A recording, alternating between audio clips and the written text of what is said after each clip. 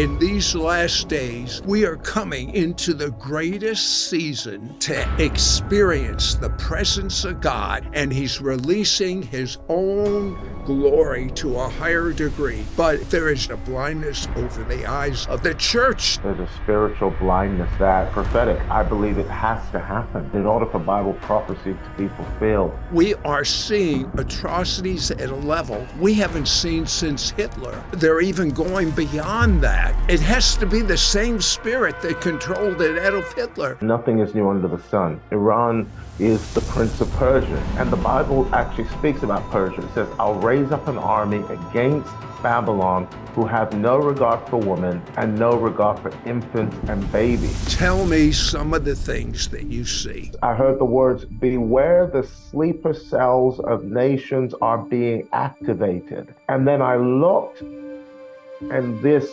army had moved from the mountains of Afghanistan into the mountains of the United States. As goes Israel, so goes the U.S. Holy Spirit, take over this show. This is your platform, and we both yield as much as we humanly can to be spokesmen for what you want said. Tomi, you sent me a word that God showed you, so specific, having to do with what's going on in Israel at this moment in history and what is about ready to happen in the future. About 3 years ago, Sid, the Lord showed me in a vision, and I was actually on your program maybe last year sharing some of these things, a 9 years left prophecy. Tell them you have 9 years left, and 9 years will feel like 9 months, and 9 months will feel like 9 days, and 9 days will feel like 9 seconds. And one of the things in the 9 years left prophecy was there's going to be a shaking of Netanyahu from his position. And that he would lose his place in the next, in some kind of election. And I believe God was shaking the heavens and the earth just as He said He would, to shake things that none of us ever thought could be shaken. I said, God, when will the shaking stop? And He said, when you are unshakable. He was going to be reinstated back into his position, because there was an intensified Iran on the forefront, and Iran was going to be riled up to do something against Israel. So when the Hamas thing happened, the Hamas infiltration, the air, land, and sea attack that we saw this year, the Lord told me to unmask Hamas and to reveal and expose the real face hiding behind Hamas and Hezbollah. So I went live on our program and I shared, this is not Hamas. Hamas is the patsy. Hamas is the PR face. Hamas is who they're going to point at saying it is Hamas. This is actually Iran. This is Iran in disguise. And we are going to see newspaper articles coming out that Iran funded and backed this attack. No sooner than 24 hours, I was receiving messages and emails from everybody saying Iran backed the Hamas invasion of Israel. And something in me just got stirred up to investigate this with the Lord further as to exactly what is going on and what time we live in. Interesting enough, this morning I read on some news accounts that President Biden assured the public that, because he's talked to the people in Iran, that Iran is not involved. It shows me that you can't believe what you hear on the news. That's what it tells me. Right. And one of the things that was so compelling to me in the video that I shared was that we're going to see Biden try to cover his tracks because of a funding of Iran's nuclear program and a funding of money that was underhandedly given. And, you know, one of the amazing things again that came out was that $6 billion have been sent, frozen, in a somewhat frozen account, but that was released to Iran for humanitarian aid.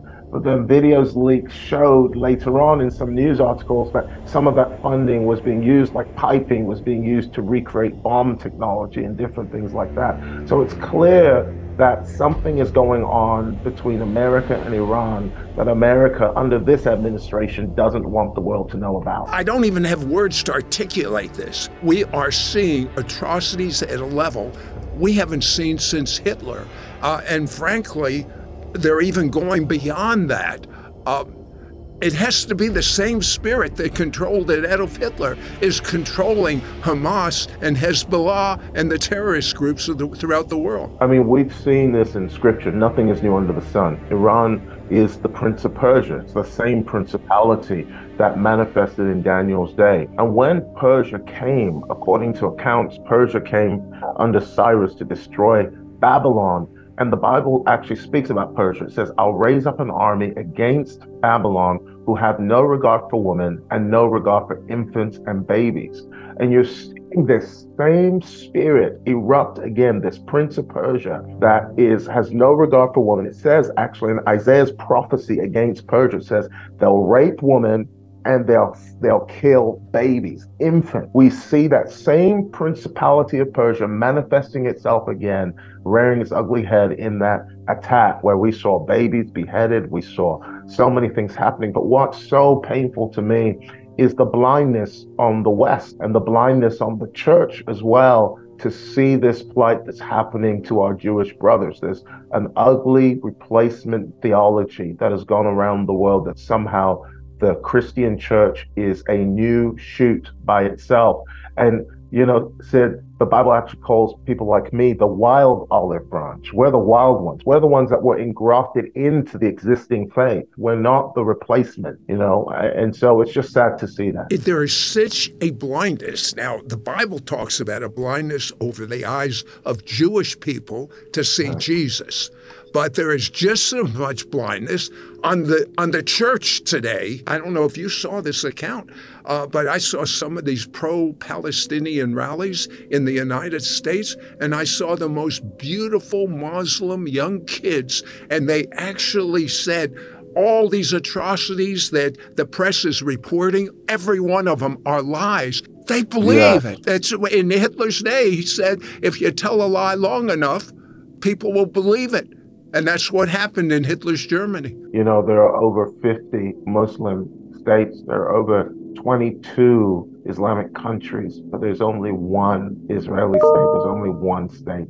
And so to call Israel the occupiers, if they only have one Jewish state, it's sad to see. There's a spiritual blindness there that I believe is prophetic. I believe it has to happen. Unfortunately, it's a sad plight, but in order for Bible prophecy to be fulfilled, part of that has to take place. Now, am I saying that we are in the end times? I believe we've been in the end times for a long time. But the contractions are getting fewer and further in between in terms of world atrocities. And there's so many prophetic things that I'm seeing in the spirit that is happening right now, all surrounding that one strip of land. Tell me some of the things that you see. Well, this morning I had a really fresh vision from the Lord. It was so clear. I was waking up at 2 a.m. and again at 6 a.m. and I said to the Lord, what's on your heart? What I was just asking generally. And the Lord was weeping. I felt him weeping over Jerusalem. And that scripture came to mind.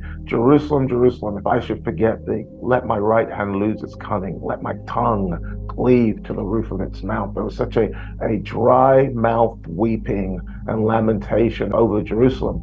But I saw the Lord then transition me in this vision, and he was on the mountains of Afghanistan. And in this vision, he had binoculars in his hand.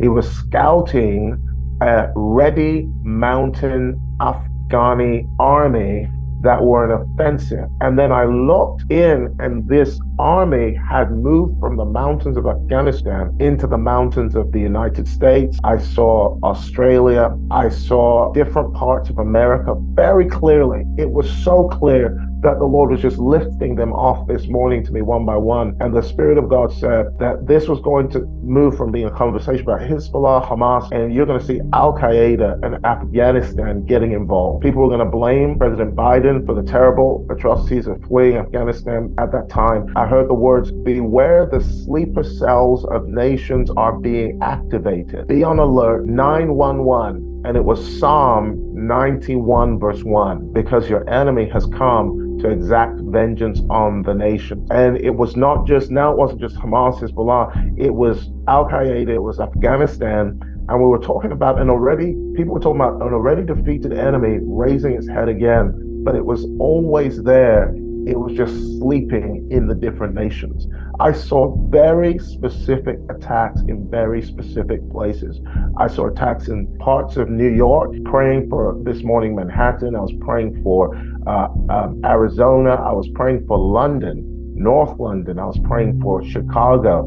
And I saw them say, we cannot drop bombs on them. We have no planes, but we are the bombs and we can drop inside of them. And I saw places, I'm from London, so I was now standing in the London Met in Scotland Yard, and they were developing strategies to uncover hidden cells, hidden bomb-making units throughout London through listening to web chatter. But it wasn't enough because there was no more communication through mainstream applications. I saw apps that were created that were encrypted on both ends, and it became the duty of these people in the Scotland Yard and London Met to infiltrate these new applications. And the Lord said that this will have a double-edged effect, just like we saw in the US, the creation of the TSA. He said this will accelerate not only the attacks upon America and the West, but it will accelerate the death of privacy. I saw a new war being fought on privacy. What can we give away? What can we withhold? And then I saw a rising in 2024, a decade, the Lord called it the decade of the boundary wars. And these wars were being fought by proxy, by militia, but they were being fought by the face of different countries. And they were fighting over territory. It wasn't just in the Middle East anymore. It was now China and the South China Sea. It was Russia and Ukraine, which wasn't going to go away anytime soon. But everybody was fighting their own boundary wars. I saw India fighting its boundary wars. I saw different nations contesting for boundary and territory and reclaiming lost territory. And I also love what he's doing. And the Lord said, I am resetting the boundary lines of nations again across this decade. And people are fighting land, sea, and air wars over boundaries. And then interestingly, I saw the former president or prime minister, Ahmadinejad, and he was hiding behind a curtain as if to say he had taken on some kind of godfather role, that there was a stirring up of something with him.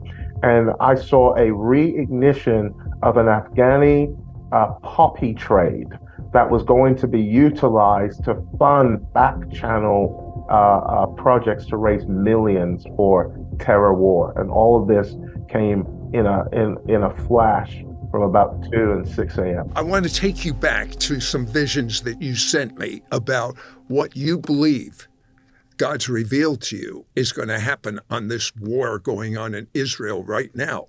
You actually, now Netanyahu says he's going to wipe Hamas off the face of the map. But you saw it starting and stopping a number of times. Explain what you saw. I saw nations calling for terms of peace at least 3 times.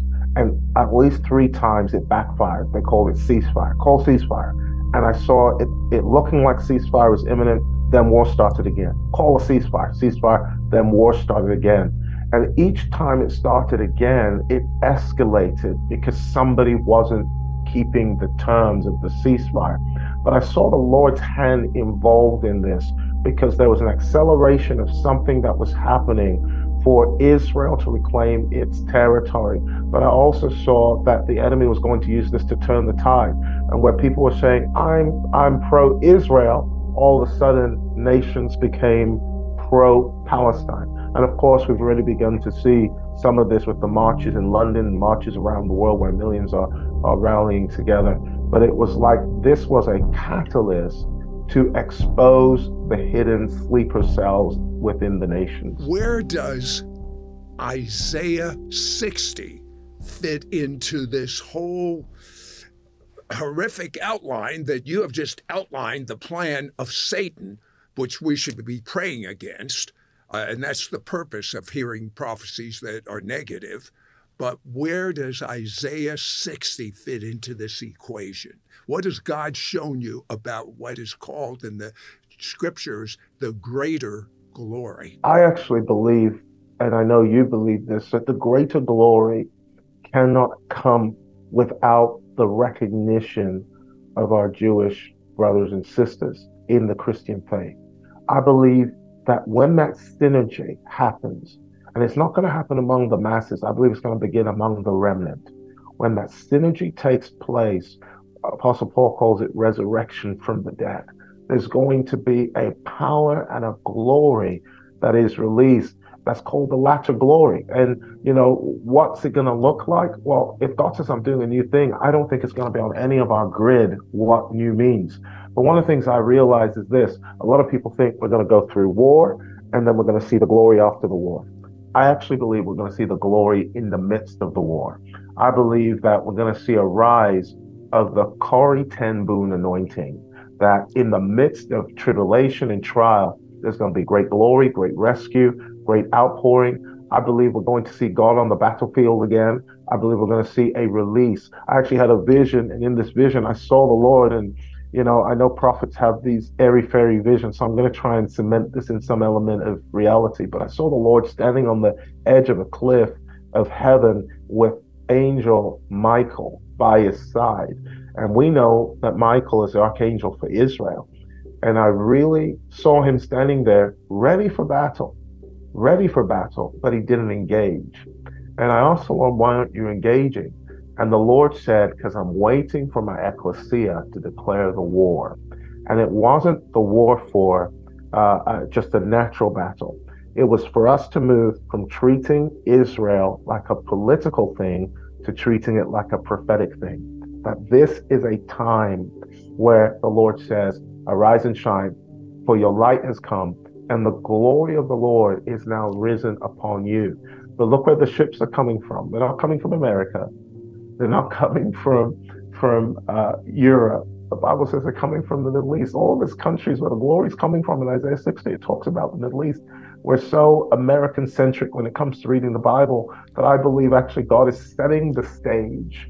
The Bible says the Lord comes from Teman. You read all these scriptures and you realize that the glory is coming from the east and is coming here and across the world as we begin to partner like Daniel and align with scripture, not with our feelings, not with our political party, with scripture, and pray through prophecies like he did the book of Jeremiah until they come to pass. Those that are viewing right now, I personally believe, and I believe Tomi does too, that we are coming into rough times. I'm not an ostrich. I don't have my head buried in the sand. But we're coming into the greatest season for believers to experience the presence of God and act like Jesus said we would. Jesus said, we will do the same works he has done and even greater, because that greater glory is going to be on us. But it's only going to be on those that are totally forgiven of sin, totally know that they're the righteousness of God in Messiah Jesus, totally know they're loved, and totally know they're protected until they fulfill their destiny in the book of life. And the first step is to say this prayer out loud with me and to mean it to the best of your ability. Out loud, mean it to the best of your ability. I have not said anything you cannot do. If for some reason you can't speak out loud, God will understand. You're doing it on the inside. But repeat after me. Dear God, I'm a sinner. Against you and you alone have I sinned, and I'm so sorry. I believe your blood washes away every one of my misdeeds, and you have no remembrance of it anymore. And now that I'm clean, Jesus, come and live inside of me. Thank you for saving me from my sins. I make you Lord of every area of my life. Amen. Tomi, pray for everyone watching, but I just want to make one statement to kind of cement what Tomi's been saying. Have you ever looked at the spelling of the word Jerusalem? This is the way it's spelled. J-E-R-U-S-A, and then the rest. USA is the center of Jerusalem. Jerusalem is not owned by the Jews, not owned by the Arabs. God says this is my land. It's owned by God Almighty. And he gave a lease to the Jewish people, and that I read it, and that settles it. How long is the lease? Forever, 1,000 generations, and everlasting in Psalm 105. Those are pretty good terms, Tomi. And you made the point, we should not be USA-centric. If we want to understand end-time Bible prophecy, we should be Israel-centric, and God will take care of USA. So, Tomi, pray, just as press into the Spirit, and pray whatever God shows you to pray right now. I believe that there are many of you watching, that there's still a wrestle on the inside of your heart with, are we supposed to support Israel or Palestine? Where are we right now? The Lord says, pray for the peace of Jerusalem. For if it goes well with them, it will go well with you. So, Father, we didn't come to you as our husband so that we could have our own opinion about what you said. We surrender to what you say. Salvation belongs to the Jews. So, Lord, we are the engrafted branch. So, Lord, we thank you that their blindness was for our benefit. But now we ask you that prodigal son that you love returns back home, that Jerusalem, that, Lord, it recognizes the Jewish Messiah, Jesus Christ, Yeshua HaMashiach, as its Lord. Father, we pray right now for the peace of Jerusalem. We pray, infiltrate even Palestine, infiltrate even the Arab world. And I see a vision of the Lord opening up a gateway for good, but the enemy is also going to use it as a gateway for bad in Saudi Arabia. I see the Lord building Saudi as a gate to the Arab world and filling its stadiums with the cry of salvation. There is going to be a shift in the nation of Saudi Arabia. In Jesus' name, amen. And by the way, the word amen means so be it.